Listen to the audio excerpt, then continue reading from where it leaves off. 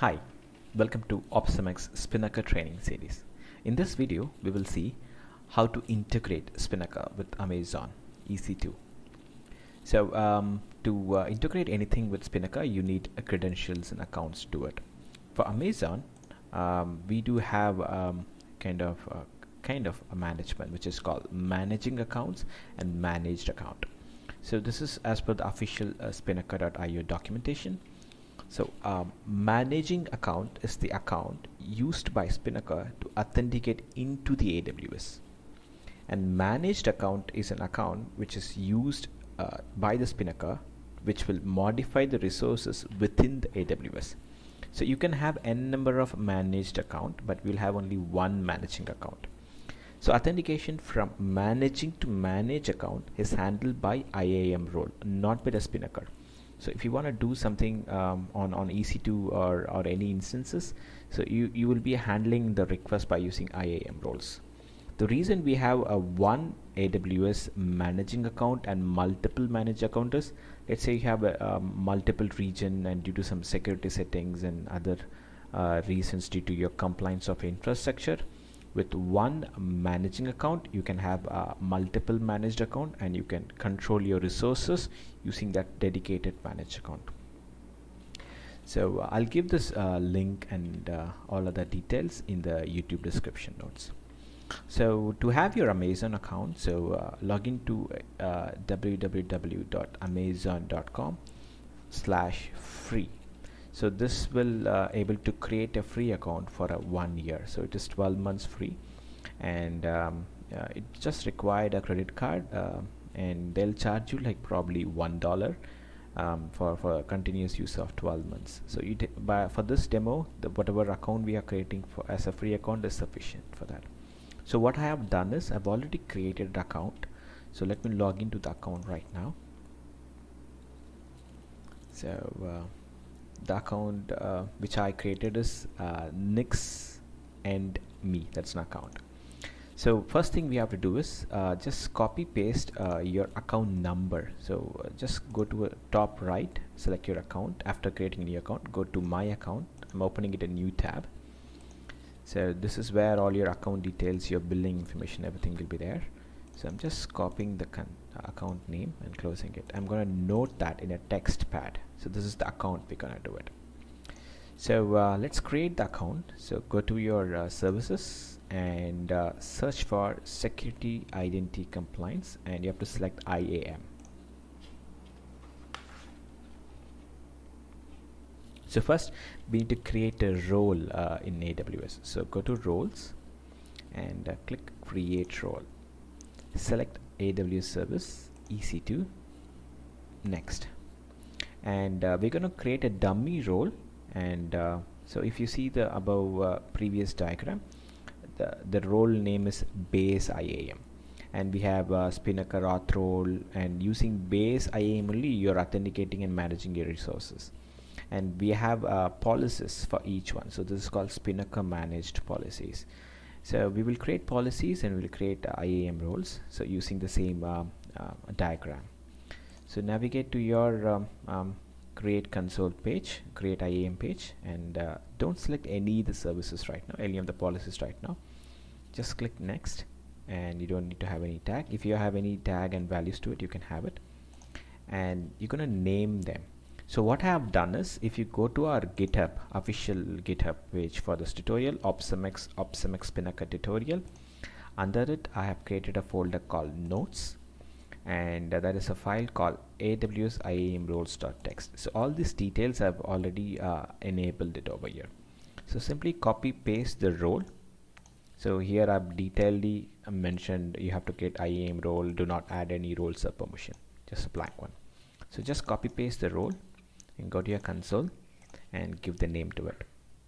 And first thing is you have to create a role. Next thing what we're going to do is we're going to create a managing account.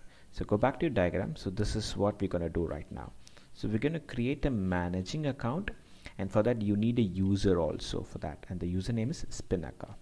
So go to your console, and for creating a managing account, first create the policies. So go to policies, create a new policy, and navigate to JSON file. So here we need to replace some of the codes from my GitHub. So if you go there, so there I've already created a policy for this. Simply copy the policy content, copy it, go to your console and paste it. So if you see here, I've mentioned about ARN and managing account ID. If you remember some time back, I had copied the account number. So just copy paste the number and replace it over here, because this is the account we're going to use it to authenticate via Spinnaker. So yeah, everything looks fine, and we're going to have a Spinnaker managed account. Review it, and you're going to name it. So the name also you can copy from the same Git source. So paste it. So we had created a Spinnaker assume role policy, create it. So this is how you will create a managing account. So now what we have to do is we have to create a Spinnaker user. So go to users, click add user, and the name is Spinnaker, and I'm going to create a programmatic type. Next, and I'm going to attach some policies to that this newly creating users. So attach existing policies, and first thing I'm going to do is I'm going to give the admin privilege. So here in AWS, to give an admin privilege for a user, it is a service policy called power user service.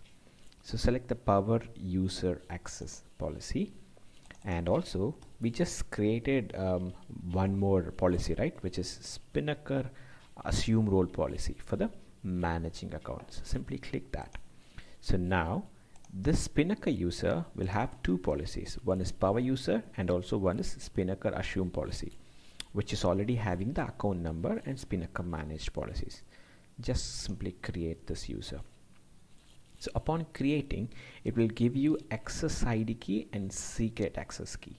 So you need this information. So copy it and keep it somewhere safe, and don't share it with anyone, or use somewhere like password protected where we can have these keys, because using this key it's how you're going to manage your entire AWS using Spinnaker. So use it with caution.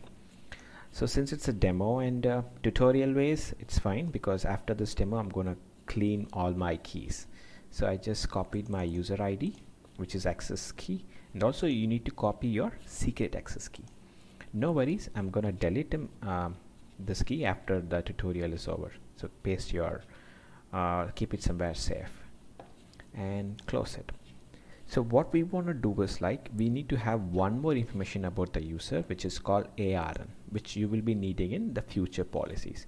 So select the user which you created, which is Spinnaker, and once you logged into the summary page, you can see user ARN and the ARN details of the Spinnaker. Simply copy this details and paste it on your text pad. You're gonna need this in future policy creation. That's the reason I'm just copy pasting it over here. Okay, next thing you're gonna do is we're gonna create managed role. So for that we have to create a policy. Go on JSON, and if you go to my GitHub, so here I'm going to create a policy called Spinnaker pass role.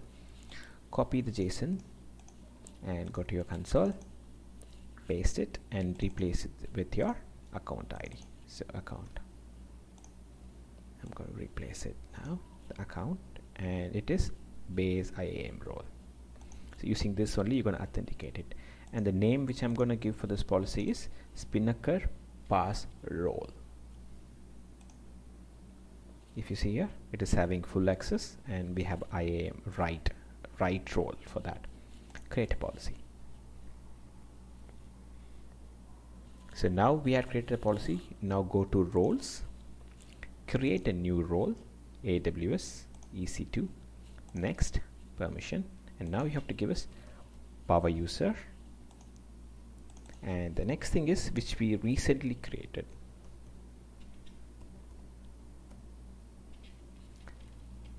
So this one, Spinnaker pass role, we have to select because this is the policy which we created.